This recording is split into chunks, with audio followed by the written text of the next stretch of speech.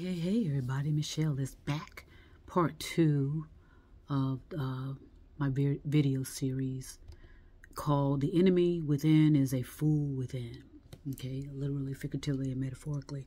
And so I just wanted to come on through and share some things. And I hope, I want to get as much as I can out before January.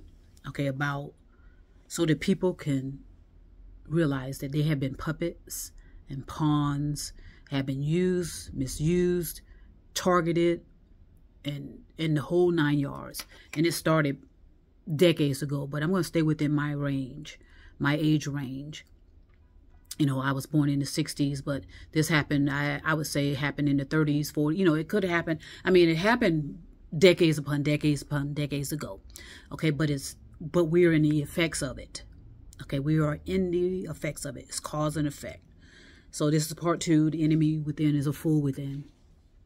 And what I want to come back and say is, I had sort of a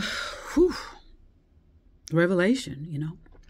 And I told you sometimes that happens where you just wake up one morning and say, whoa, what just happened? And, you know, for me, I know how to, as they say, cultivate that and contemplate on it, and music does that for me. Okay, I was avoiding certain sounds and tones for a reason, because I was being, you know, I still am disturbed and bothered and disappointed and sad about our current realities and the revelation of it all. You know, when you think you know everything, boy, and that's what I said. Sorry about that. About the intellectual talking it has, you know, in our age range, we have been fed nothing more, nothing less than garbage since our birth, since the birth of our parents, since the birth of our grandparents, and it goes on and on and on. Okay, and I said that the period of time to somewhat figure things out happens in your adolescence, and there's a reason why, you know, there's this interference with the school system. Okay, there's a reason for that. Okay, and why so many people have such a vested interest in that, and prisons. Okay, and so like I said, sorry about that. What has been so beautiful is that some people have been able to connect the dots. And I can guarantee it's because of the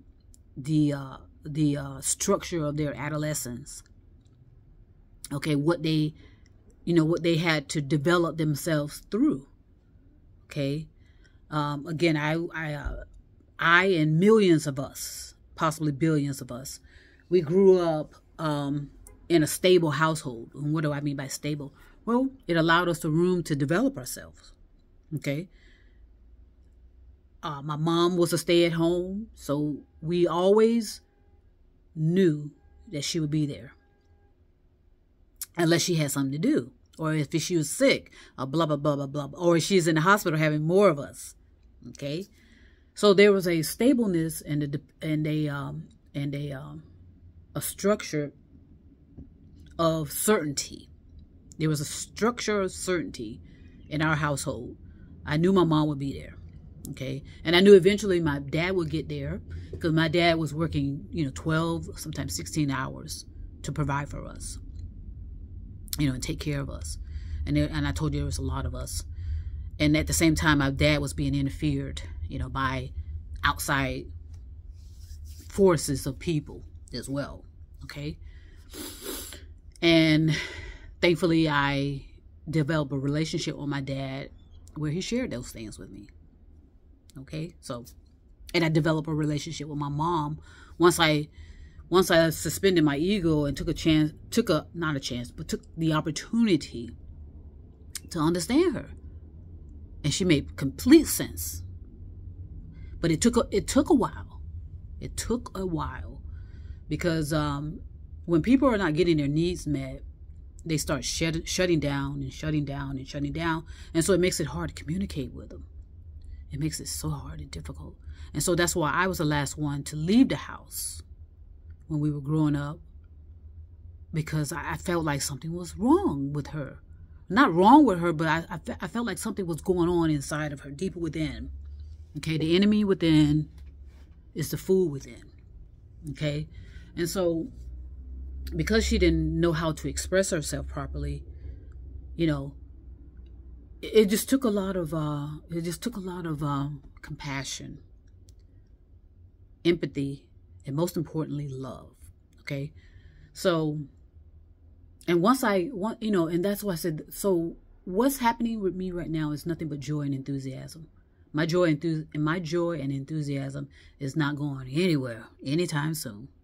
Okay, and anybody that is, having certain fluctuations in your disposition over an election, okay, just be kind and gentle with yourself and find out what is actually going on there. It has nothing to do with the election, okay? So, like I said, I didn't want to listen to that music that I grew up on for a reason, because I know what it conjures up in me. It conjures up, things I know, things I was taught, what I sense and receive, the natural elements of living, okay, which comes with heartbreak, which comes with disappointment, what comes with, And so I told you, thankfully, I was in a household of parents that they were what's that term? They had contrasting styles. Is that what I'm looking for?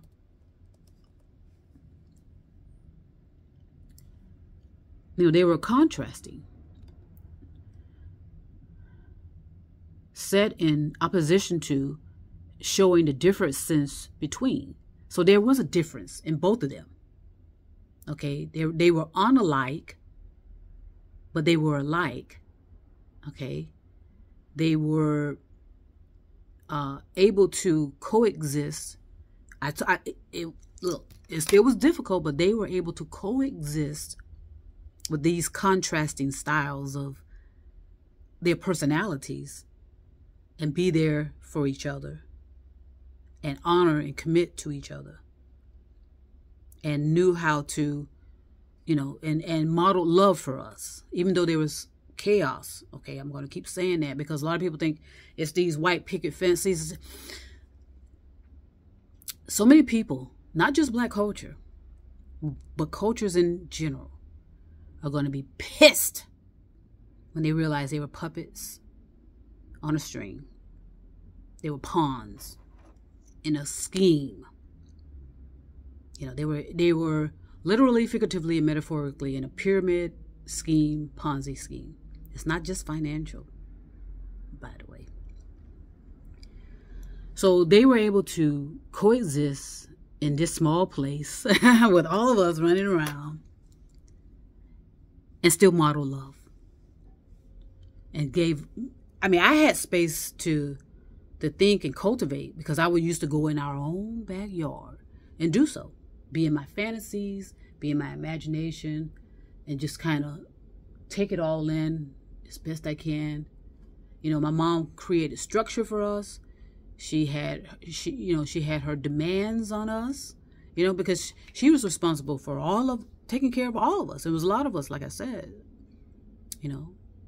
at least, it started out as, me and my sister, and then, before you know it, they were, it started out as two of us, me and my sister, and before you know it, it was a household of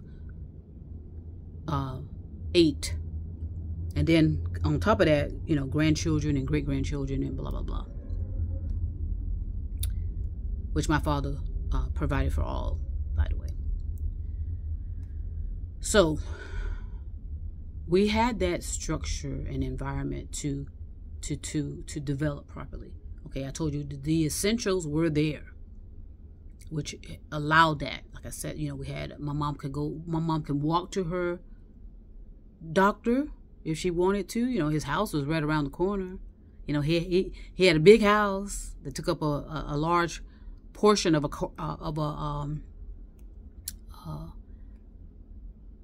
corner lot. You know, I mean, you know, it was a big house. Just put it that way. Okay, we had a hospital there, but suspiciously was burnt to the ground. And okay, that's the only hospital that I know of in recent history that I know of that was burnt down.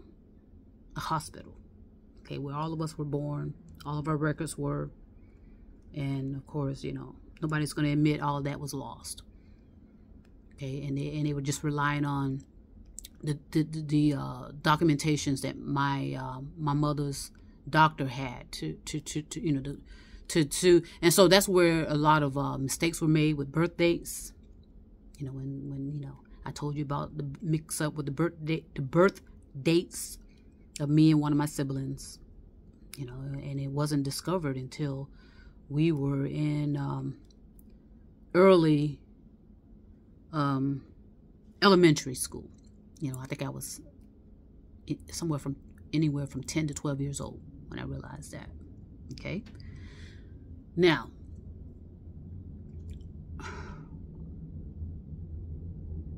the reason, again, like I said, I didn't want to listen to that music because I know what it will do to me. It will get me, you know. And the thing is that when it comes to knowledge, okay, someone sitting in your face and rambling from hours on end about stuff, that's not knowledge at all. Okay, knowledge is life experiences. Okay, which does not require degrees or doctorates or, you know, giving people keys to cities and giving these people what we do. You know, the activities of what we've done. And it is so weird, and I hope, and I know, let's put it that way, I know certain people are picking up on stuff, and that is what gives me joy and enthusiasm. Even and I even said if it's just one, whew, I've succeeded. Okay. And I also said I know who's listening, and it's not that I know who you are per se. I don't.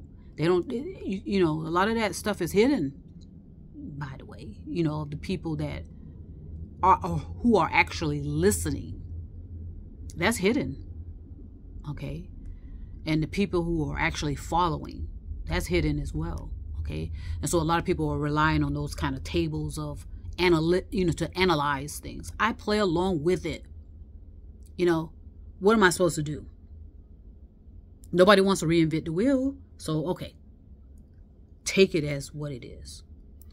But I know when I listen to that music, it's like a tap on the shoulder, Michelle, you know, Michelle, you know what's happening, you know what's happening. And sometimes, you know, the sadness of it all is sometimes it's just too much to bear, really. Because a lot of people are going to be experiencing devastation and catastrophic life experiences. And they're gonna be questioning why me? Okay, and it's unfortunate because I told you there's always a backstory to everything, always a backstory, and thankfully I realized that I cannot take things at face value. That was the brilliancy of my mom as well, because my mom used to tell me all kind of stuff, and most of it was inaccurate. At first, I just took it at face value, and I'm thinking, wait a second here. You know, because I took it at face value, but I still had to go research it. And, you know, and so when I started to research things and realize, okay, you know, I started recognizing things where something was going on with her. Okay, that's, you know, I put a video out on that. I knew something was going on. And so that's why, that's probably why I stayed behind was the last person to leave the house, because I felt like, okay, something's going on here.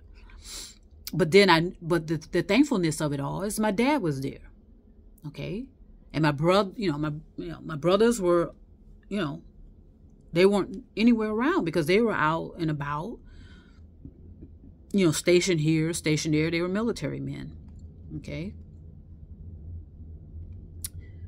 But I knew something wasn't right. Something was going on. But I also knew that I had to take accountability and responsibility for my life. Okay, I felt like I was behind the 8 ball, because all my other friends were doing this and that and the other, going here, going there, blah blah blah, getting married, this and that, So I took that opportunity. I didn't miss it. I took it to leave when I did. Because if I had not, who knows, right? Because I knew my dad was there.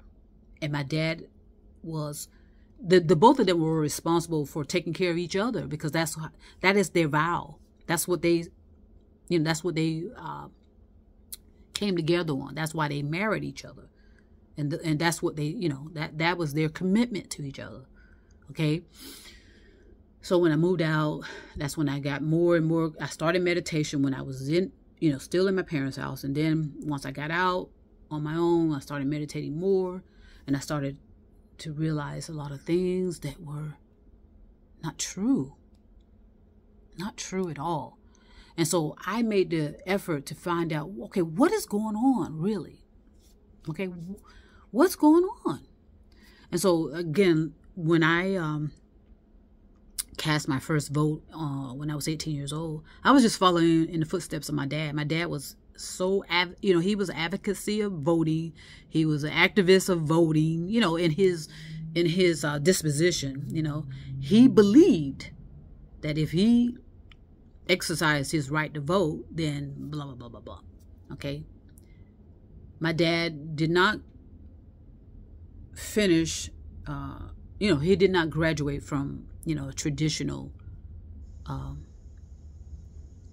education, thankfully.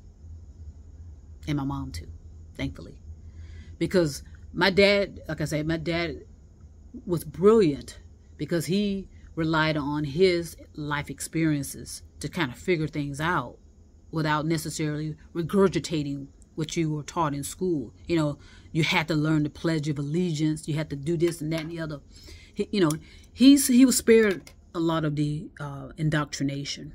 I mean, he was spared that. And so when I made it to 18, I realized, okay, after I cast my vote because my dad suggested I did. Okay, fine. 18, 19, first vote. Okay. I was immediately taken aback. Not at the results of it, but the process of it. And the harassment, the intimidation of something that, they say it's our right to vote, but it wasn't as though it were. It was like intentional harassment and targeting. It was an unpleasant experience for me, to be honest. And that's why I didn't participate anymore. I made my mind up. No. And then once the results came in, that's when the fear, I actually felt some fear. I can remember that I'm like, okay, something else is going on here. And so I told myself I'm not going to participate in this anymore. And I didn't until this recent election. And I told you why on that. So I was thankful that I, quote unquote, trusted myself. Okay. And during the course of all of that experience, those life experiences, is how I understand what love is. I used to ask that question all the time. What is love? What is love? What is love? My parents modeled that physicalness of love, that intimacy of love between a man and a woman, or the masculine and the feminine. It could be a woman and a woman, a man and a man. I told you that. Or a man and a woman. that is not necessarily the issues we're having, by the way. Okay, we have the masculine and the feminine, the yin and the yang. It can be with two women, two men, a man or a woman. And some people want to get into that multiple, which I don't participate in that. I don't condone it, but I don't advocate for it. And there's reasons for that as well. So when I, when I started developing myself as a young woman, I realized something is not right. When I would go to the libraries and read books and discovering stuff that was not taught in school. And I know that you cannot teach everything in school. It's about life experiences, actually. And you have to take that opportunity to self-educate yourself. And so that's what I had to start to do when I was in my middle 20s. Middle 20s. I started self-educating myself more. I had been throughout, but it was like looking for a missing treasure. It's like a treasure hunt of what is really going on here. And so, I started to put the pieces together, and I realized that we are being fooled. We're being made a fool of. Okay. And so one of the songs, I'm going in this video, because I don't want to make them too long. One of the songs that was in my head almost throughout my young years. I think once I graduated, let me see. I'm going to see when it was, like I said, music was all through our house. And I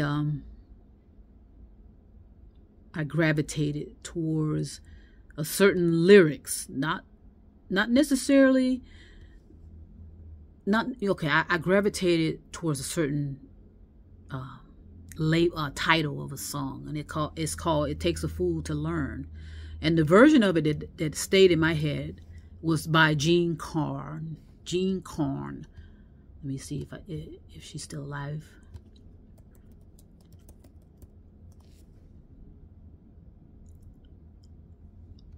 They said that she's American R&B, soul, and jazz singer. So apparently she's still alive, right? So I gravitated towards her narrative of that title. Okay, my narrative is not her narrative. Okay, that's her narrative.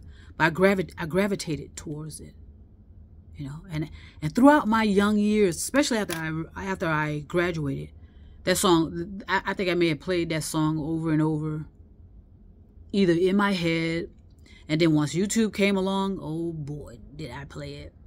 It takes a fool to learn that love doesn't love nobody, right? The Spinners had their version of it. We all have our own narrative of things, but that title stuck with me throughout my young, I'm sorry, with these glasses on and on. It stuck with me throughout my developing, after I graduated from high school, and became, and start becoming, becoming who I am, what I am, and why I am. So that song stuck with me. And so I'm going to come back on the next video to explain what was really going on as to why that song stuck with me so much. And it still resonates with me today. Okay. So I'm going to stop right now. I'm going to go ahead and send peace and love all over the stars and moon and mountains. I want to get this out. I want you to resonate with what I'm saying if you choose to. It's all about you at the end of the day. So trust me, I will be back.